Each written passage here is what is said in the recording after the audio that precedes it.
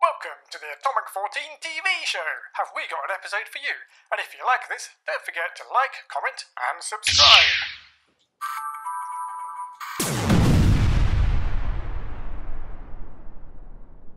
Well, this is very exciting. I get lots of packages from China, but this one is from the good old USA. I've already opened it. Let's have a look what's inside. We have a box. This is something from Kickstarter. Now, I backed this, I can't remember when I backed this, a very long time ago. But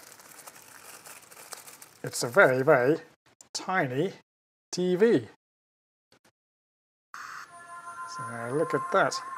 Not bad. We've got some knobs. This is like a volume knob.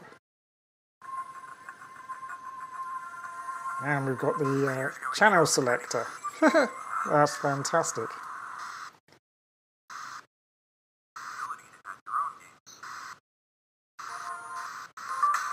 Nice.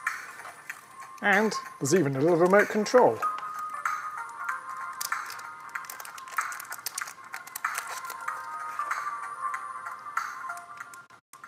Volume control works. And the channel selector works. This is very, very cool. It's very cool. Let's take it apart and see what's inside.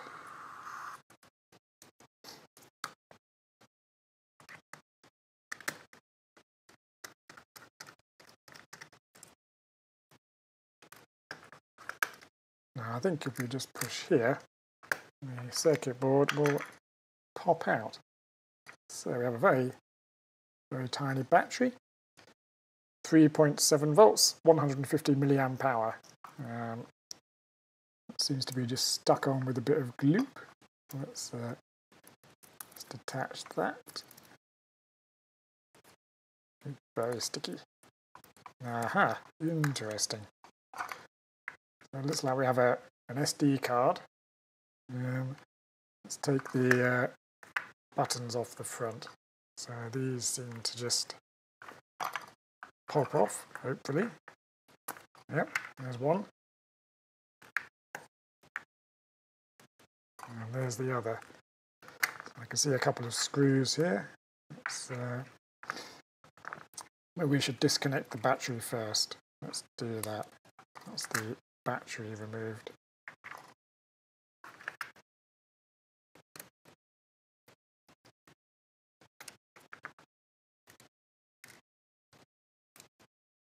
Okay, cool. So this one looks like the speaker. So we'll just pop that off. Okay, so there's the front of the TV with its little tiny speaker. It's the display with its little connecting ribbon. We'll take some photos of this and see what it's made up of. In the words of the great man himself, one moment please. So let's start off with the simple bits. We've got our cute little battery of 150 milliamp hours. It's got a nice battery protection PCB built in. And we've got a very generous 8GB SD card for storing videos.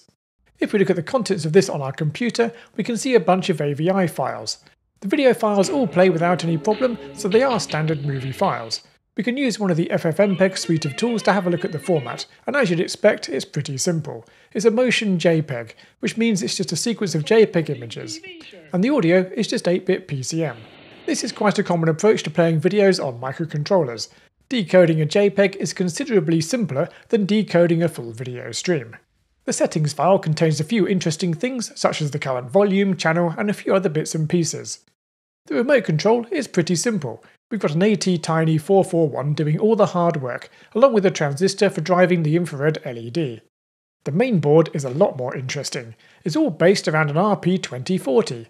These have got really popular over the past couple of years, and I really need to have a proper play with one myself.